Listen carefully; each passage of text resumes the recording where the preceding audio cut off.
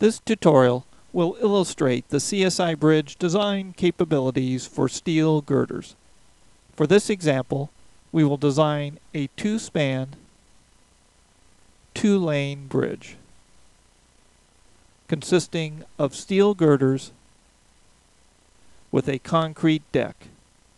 Design is an iterative process and starts with the analysis, followed by the design check, and then the optimization. This cycle repeats until a satisfactory design is reached. We will create our model using the Quick Bridge template.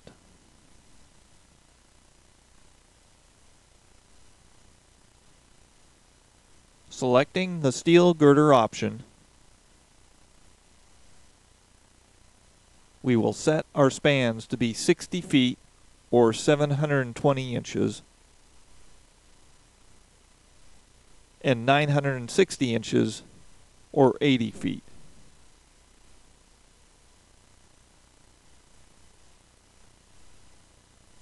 Moving to the Layout tab, we see that a single layout line has been defined. This line goes from 0 to 1680, which is 720 plus 960. The program has also created two lanes. Moving to the Components tab, the program has generated materials for concrete and steel.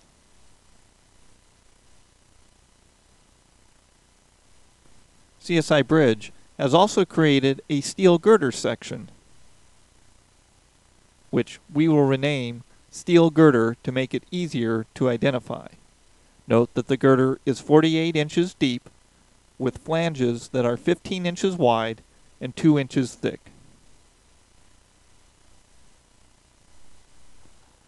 It has also generated a concrete section for the bent, which we will name Bent.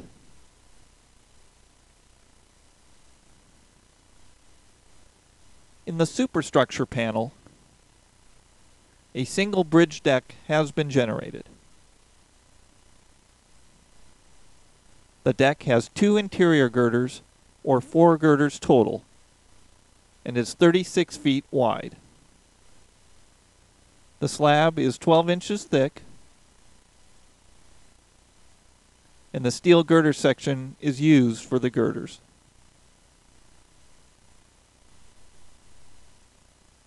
In the superstructure panel, we will add a diaphragm definition.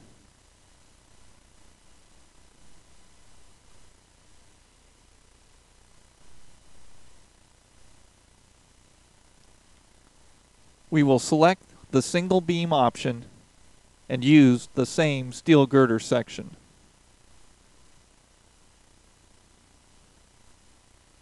In the substructure panel, a bearing,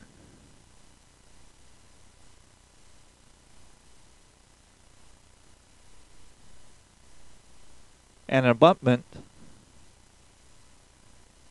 and a bent have been defined. On the Loads tab, Vehicles,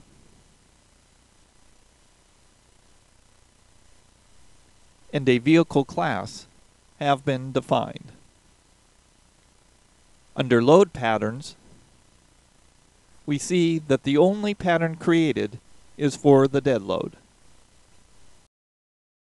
However, this should typically contain a number of different load patterns. For example, a load pattern for girders, one for miscellaneous steel like shear studs and cross frames, one for form loads, one for the deck, one for parapets, and one for the wearing surface. Moving on to the Bridge tab, we can review the bridge object that CSiBridge has defined. The bridge object is where components are assigned, and we see that the location of the abutments and bent have been set using the reference line.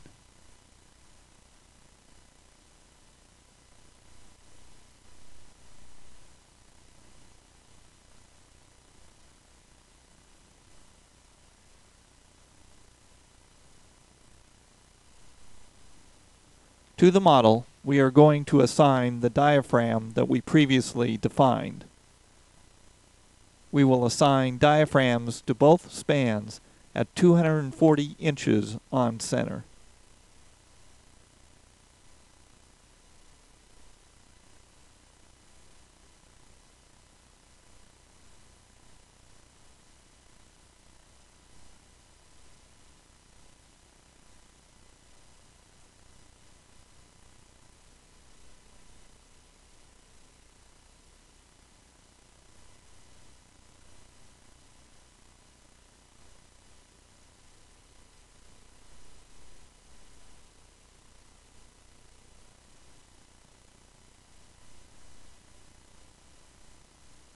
The bridge object plan shows that the diaphragms have been added.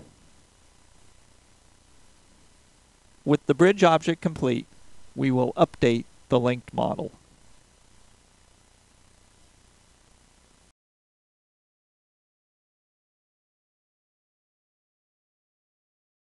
We are now just about ready to run the analysis.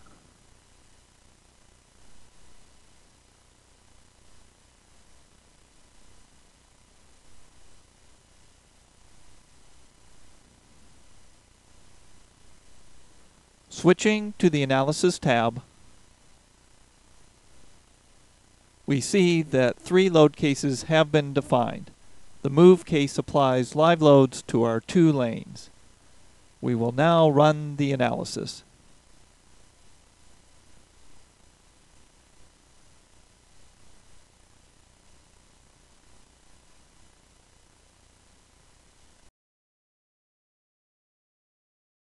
With the analysis complete, we will move on to the Design Rating tab. A check of the load combinations shows that no combos have yet been defined. We will add combos by using the defaults under the Bridge Design option.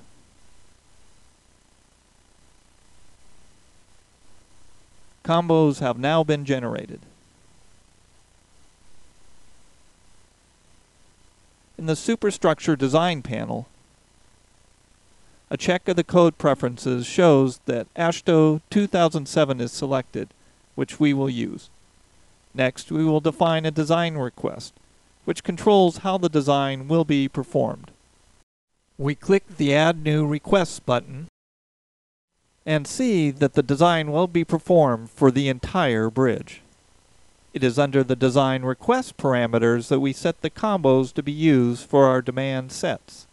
The MDNC combo is the combo that represents the factored permanent load applied before the concrete deck is hardened, the so-called non-composite load.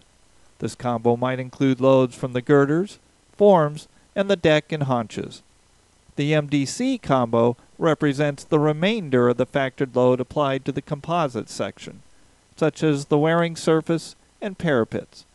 Since investigating the many load combination options to determine the correct loading can take significant time and is not the focus of this tutorial, we will simplify by using previously defined combinations. However, please carefully review the program documentation for more information on setting up the design requests. For live load distribution, we will select the option to use the girder forces directly from analysis.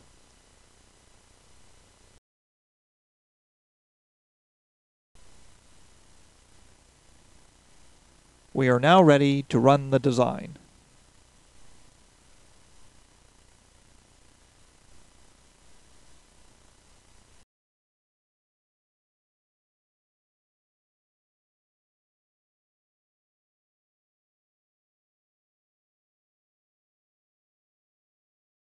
The bridge object responses are now displayed for the design requests we defined. We start by looking at the positive moment demand capacity ratios for each of the 4 girders. Make note of the demand capacity ratio value shown in the top left corner of the graph.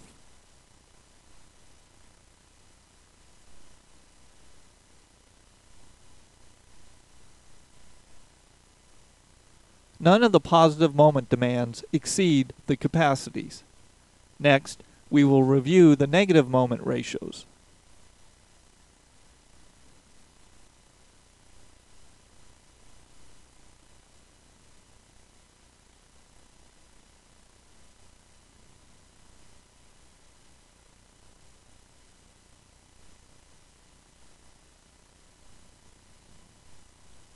Here, the interior girders have demand capacity ratios that exceed 1, so we will need to revise these sections in order to reduce this ratio. Also note that there is negative moment at the ends of the bridge, which means that the bearings are restrained. This is probably not the desired behavior unless the girders are integral with the abutments. This occurred in this model because only one bearing was defined, and it was used at both the bent and the abutments. We are now ready to optimize.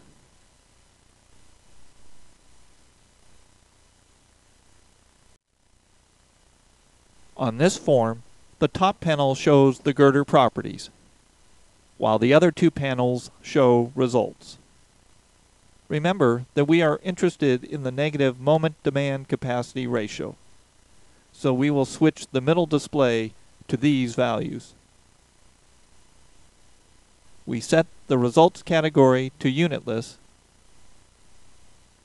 and then check the negative flexure option and uncheck the positive flexure.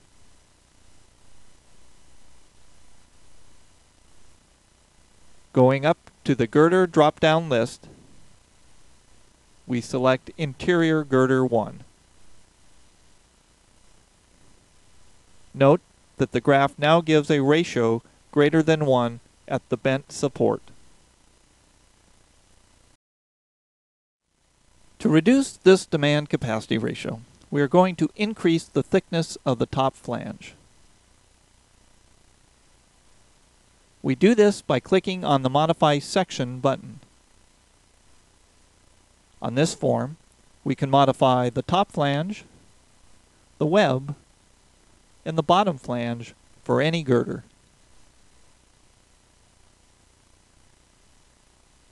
Selecting Interior Girder 1 and starting with Span 1, we will change the top flange from 2 inches thick to 3 inches. Clicking the Update Plot button shows a slightly thicker flange. We repeat the process for Span 2.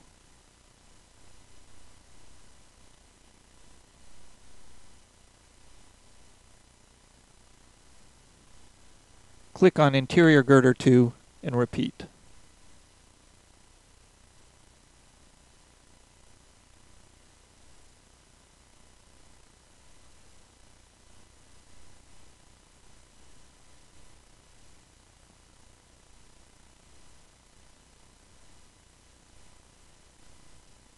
With the sections modified, the next step is to recalculate the resistance.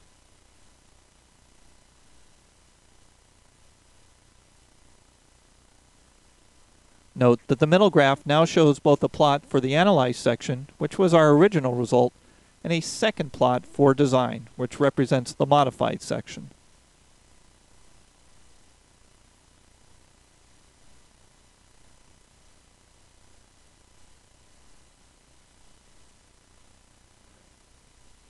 A check of the design plot shows that the demand capacity ratio is now below 1, which was the goal.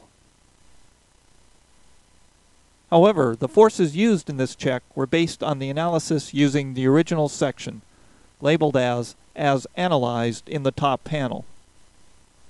We need to update the model with the modified sections. This is done by clicking on the OK button. Here we have 3 options: to modify the existing model, to save our changes to a new model, or to exit the optimization without making any changes. We will select the Unlock option and update our current model, although the safest option is to save the changes to a new model.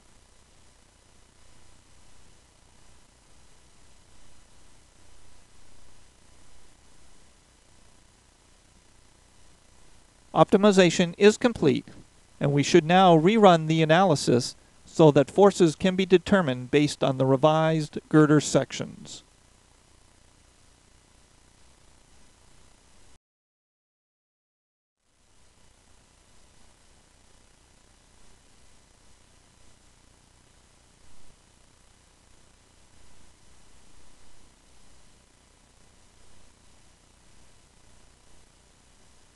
With the analysis complete, we can again run the design.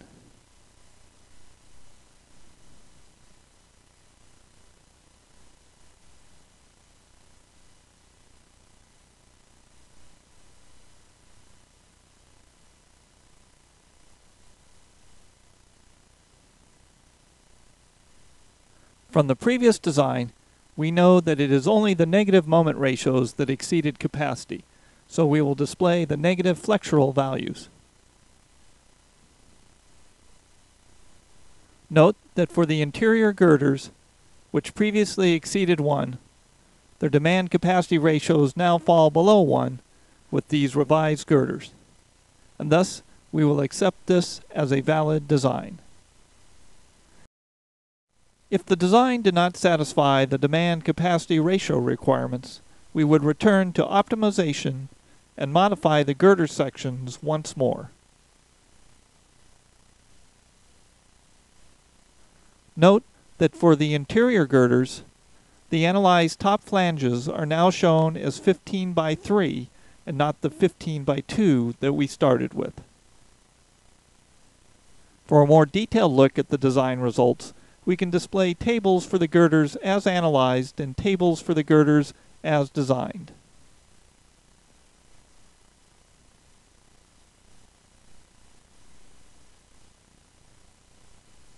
Here, for each station along each girder, the governing equation is listed, along with all the values that are used for calculating the demand capacity ratio.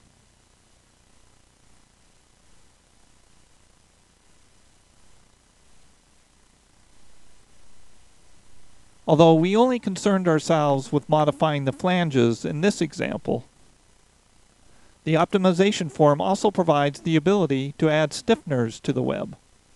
In this case, stiffeners are already shown where we place the diaphragms, which divides the girders up into 240-inch long panels.